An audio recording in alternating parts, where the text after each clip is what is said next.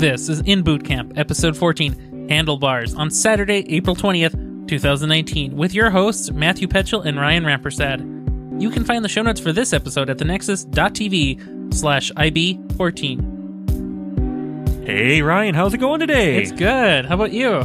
Good. The weather is finally back to being spring-like. Oh, you think it's going to last? Hopefully now. For the second time now, nice and warm out. Nice and warm, and it's, I don't know, it was probably like 75 today. Yes, it was. Pretty warm. Pretty nice. Very few people made it into class today. This is Easter weekend, so there was quite a few people in the park doing Easter egg things. Well, that's always nice. Little parties together, so that was fun. A lot of kids running around. Yep, for sure. So how has class been this week? Very, very fun and very, very confusing. We're trying... I get hung up on simple stuff, as you know.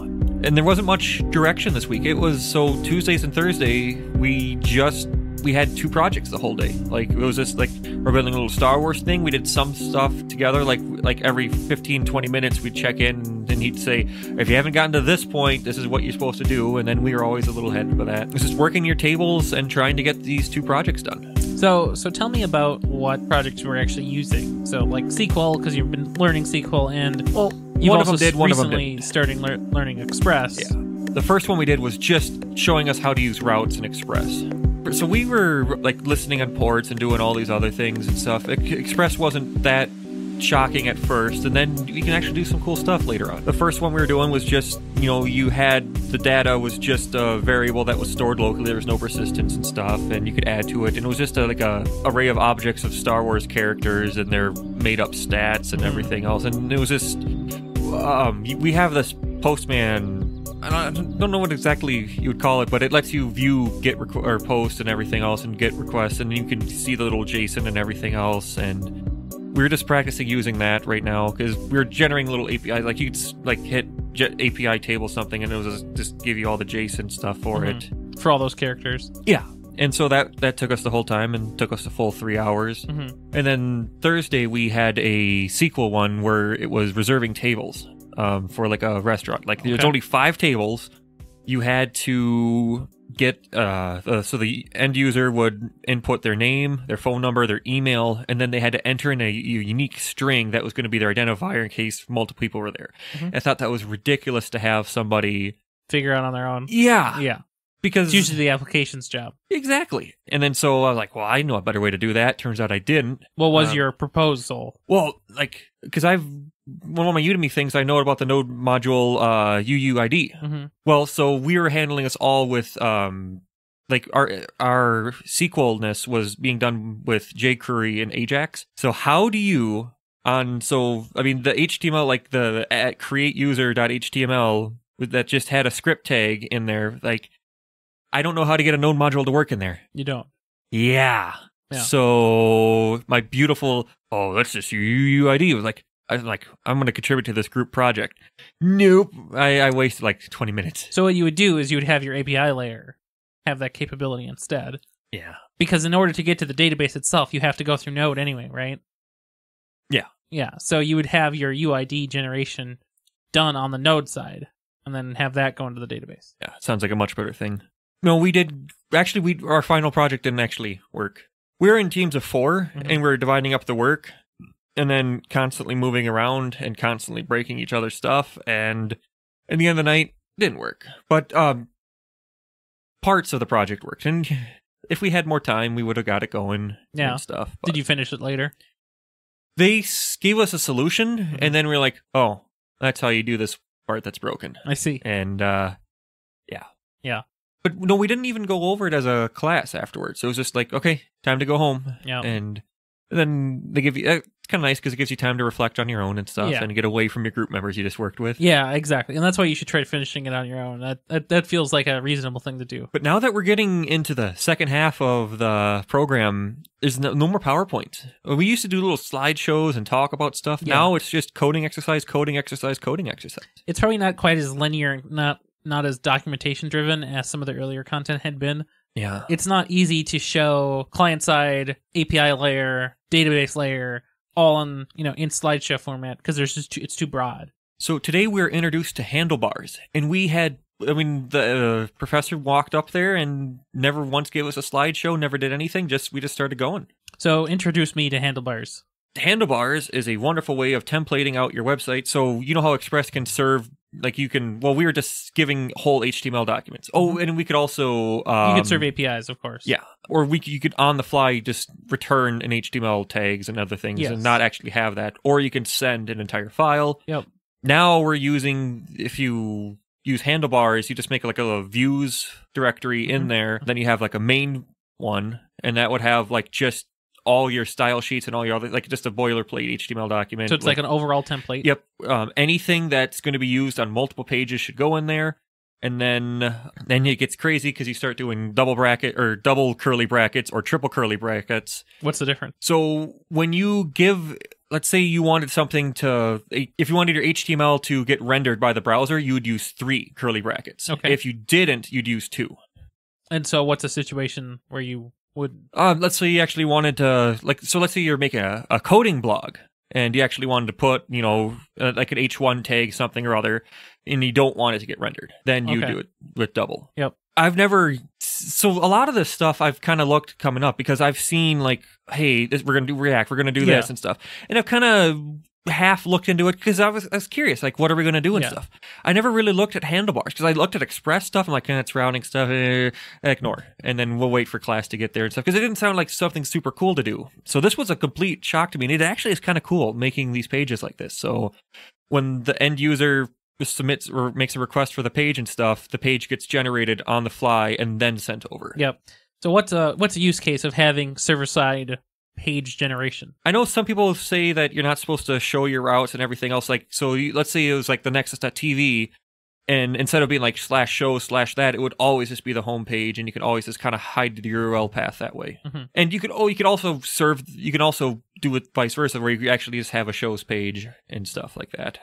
But this gives you more option. We actually just spent about half the class period on this. The other half was just recap and going over another exercise because, myself included, I kind of struggled this week with some of the projects. Yeah, it's getting pretty broad now. Yes, and we're doing front end and back end now. It's not like we're just doing that. And database stuff. Yeah. And I had my SQL workbench crashed on me now without crashing. Like it was this infinite hang. Yeah, I don't know what it's I workbench. did. I mean, you didn't do anything. You looked at it and it stopped working. So even I tried to open up previous code examples and they weren't working. I was connected, MAMP was up, I was serving there, and it wouldn't. It said it was there. I don't know what I did. Workbench is just not good. Yeah. Yeah. Well known. I know, but it is getting fun now that we have all these pieces. Well, I mean, when you look at our file directories now, it's like we got our package JSON, we got our views, we got our everything, and then we have stuff that is not global, and it's starting to feel like a real developer because when I see what you're working on, you're like, "Oh, look at all these directories I have." Yeah, I'm super cool. I got a lot of directories. I've got multiple repos, multiple directories. I've even had nested node modules. Those are bad. One of the in-class activities we had to end by publishing our work on Heroku, and I've not done that yet. For the audience, does everybody know what Heroku is? To be honest, I don't know. It's kind of like GitHub Pages is what I figure because it lets you host stuff, but I just made an account, logged in. So you know how I use Windows? I've heard that. I use the Git Bash for everything. Yes. The Heroku CLI login thing requires you to use the the command prompt. The real one. Yeah. So you open it up, like run CMD, blah, blah, and then you do Heroku login stuff, and then you just let that run in the background, and then that lets you push master to Heroku. Cool. Yeah. I guess. Weird. Windows people had to do that. The Mac people didn't. Yeah. So Windows workaround. Typical. Hours and hours of agony. Yes. Yeah. So you should probably look into what Heroku actually does and what it is. Well, I know there's a free tier where you can put your Node app online. So you can... Or Python or any other number of things. Well, so you know how we were doing Express to do different routes and stuff? Yep. Heroku let us do all of that. So it assigns a random port for you and stuff. Because when I first pushed it up, I was just like, well, I'm going to use port 8080, something. Well, it didn't like that. Mm-hmm. So you have to do the port equals process environment, whatever, something, or you 8080. like that. variable declarations with an or in it just is kind of weird in my mind. Totally okay. Well, now that I've seen, I mean, now it becomes commonplace. It was a weird. When you've seen a bunch of code, seen a bunch of stuff, and then all of a sudden an or statement into something that's supposed to be an absolute. I mean, it makes sense now that you understand. Now that I understand it, but kind of threw me. I had to do a double take. You should. It's very good. So I got Heroku working, and it's cool. So you deployed like a little Node app up there. Yeah, that little Star Wars character thing. So just an API. That's good. Yep, just a little API. Yep. Heroku is good for that. The free tier is kind of suspicious because you get something. You basically get 18 hours a day, and that's great because you sleep for a few hours a day probably, and you don't really need it during the middle of the night. And they asked what I was going to use it for, and I'm like, I'm student something or other, and it didn't care. Yeah, they don't care. Got a weird homework coming up. Yeah. And this homework needs to be deployed to Heroku, and they say most of the projects and everything will have to be on Heroku, so get used to using it. That makes sense because if you have a database and you have an API and you have a front end, you have to host it GitHub somehow. Pages doesn't work. Yeah, exactly. This next homework is a survey of 10 questions. You give it a name, you give it a link, a photo if you want of yourself, allegedly, and it's supposed to be a friend finder. And so you give us 1 through 5. How do you agree with these statements? And then it finds how many. So let's say there's 10 people in the thing, and there's 10 questions. It finds the difference, like. You have an array, you make an array of all the questions and what you scored, and then you compare that to the arrays of everyone else's things, and then you make a temporary array of the difference between them, and whoever one is the smaller between all of them, you're most likely to be friends with. That sounds vaguely familiar. Yeah! I don't think there's any similarities to anything I never had to do in a practice test for a company that didn't hire me. Yeah, but that sounds incredibly familiar. What are the chances, right? Yeah, but before Thursday, I have to get this done, and so this is my long week. Do you have to make an API for that, or is it? Yes. Is it just an API and a database, no front end? Like, what is the deal? There's a front end, which I'm probably just going to flat out steal because they gave us a working example to look at. Okay. And then there is a API-ness involved. There will be a link in the show notes to what I'm showing Ryan right now, but it literally just shows you the JSON of all the stuff. Yes, I see the JSON of all the stuff. There's a name and a photo and a bunch of scores. When you serve the route API, something. I don't necessarily like how all the scores are being presented there in just a flat array. It's kind of... Yeah, but... Because then it forces you, like, you don't ever get to add or change any questions ever, so... Like, well, the assignment scope was just 10 questions. Well, I know, but it doesn't teach you good methodologies for future enhancement. Like, that's next week's way. Writing software is super easy for today, but we don't write software for today. We write software for the next person who comes after us, and we write future for tomorrow. Well, isn't that bad convention? No, it's good convention. But you don't get paid more that way. So if you keep on thinking about the next person and stuff, then the projects are going to be shorter time frame. I don't want to be paid more in the sense of I made bad stuff now. I want to be paid more in the sense that there's a new problem to solve.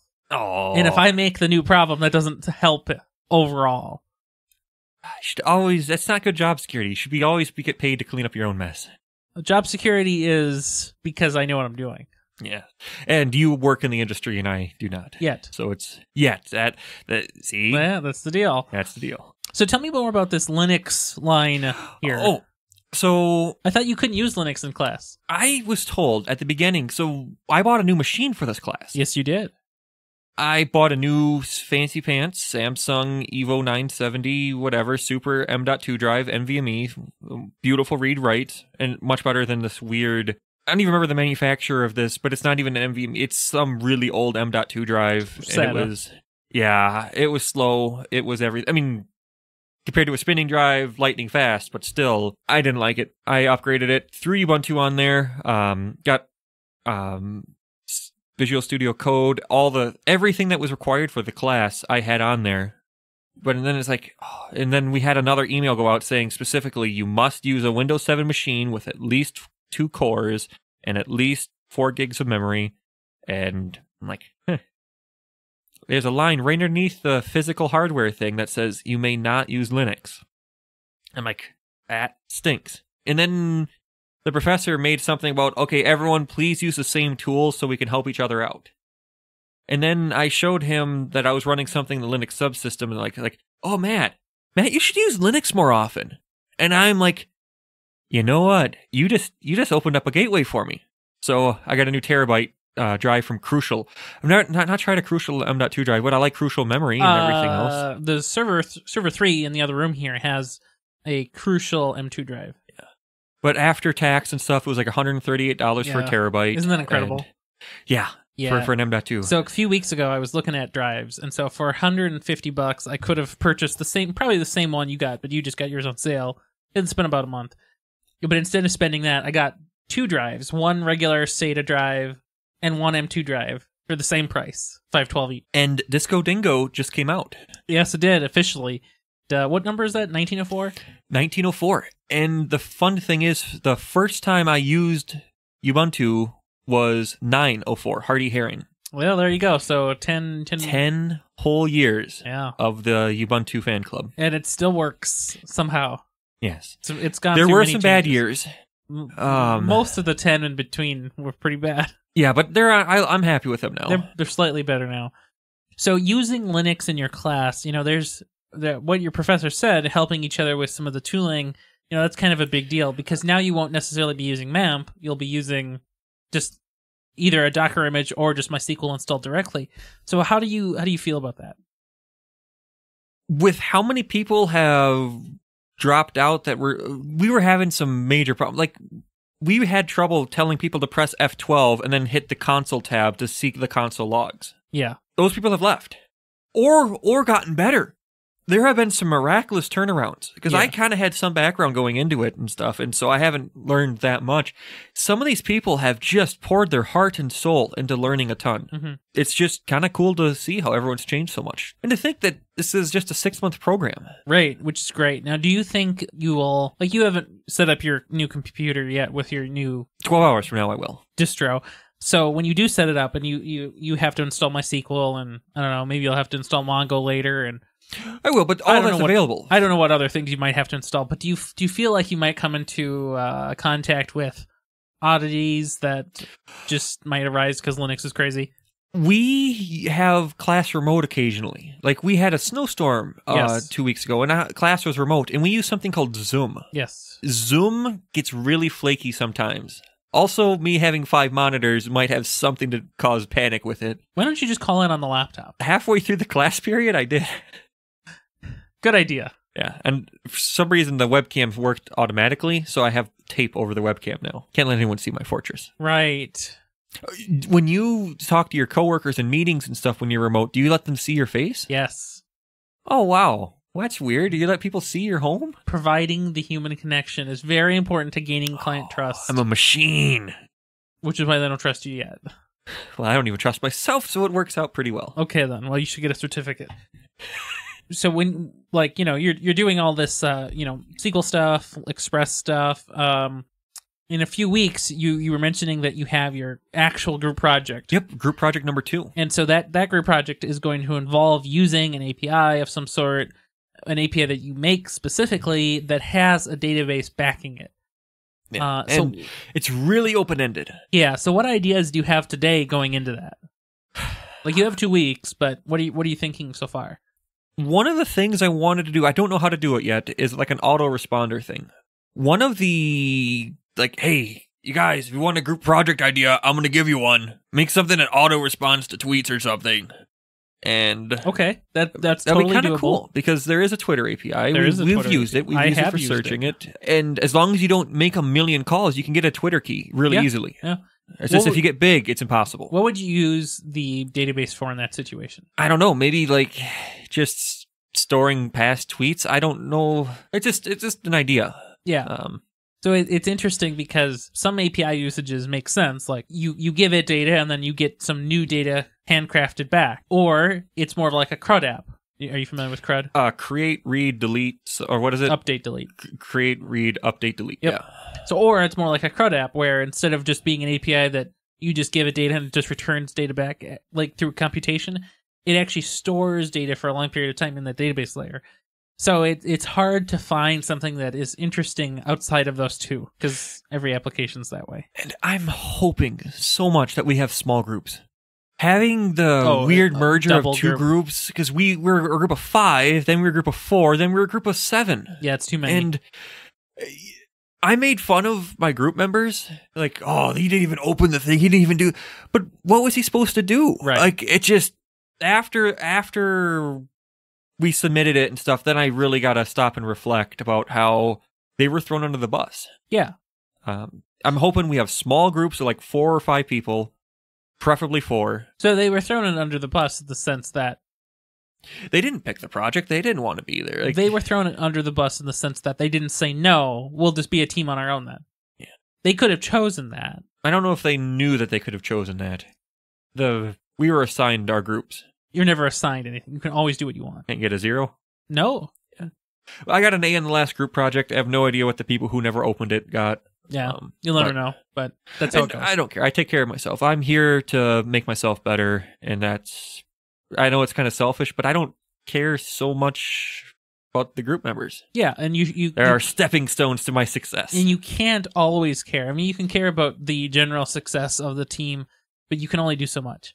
Are you feeling good about SQL and Express and some of these more disparate topics? I'm going to be honest.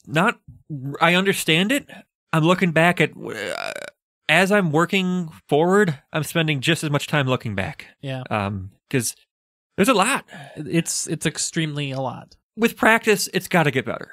It does get better, but you really have to. You can't do the same things you've done over and over again. And so, a lot when I look at tutorials online or especially video guides, you will get the same CRUD app over and over again. The same to-do app, the same task app, I've seen so many to-do apps. Right? Everyone makes a to-do app. They do. And so you have to do something that you haven't done before, or at least something in a different domain that you haven't done before. So if you did to-do apps one day, you should do pig apps the next day. Just one side question before we end. In the real world, have you ever used Handlebars? No. Have you used any templating service? So that kind of fell out of fashion pretty close to immediately. With React or... So the thing is, most APIs exist so that you can decouple the client rendering from the API layer, so the data layer. So like, why have the server render all that stuff and then return it? On the other hand, there's a great use case for that, and that is... Clueless. Fill me in. Have you ever heard of this thing called Google? Yes, I have. So Google wasn't always able to read React code. Oh. So, for example, if you made a website... Search engine crawler. Exactly. So if you made a website in React, what could Google do about it? Well, it could say, a bunch of JavaScript. I don't know. It says something about... It would read the head tags, like if there were meta tags or the title. It would read through some of that.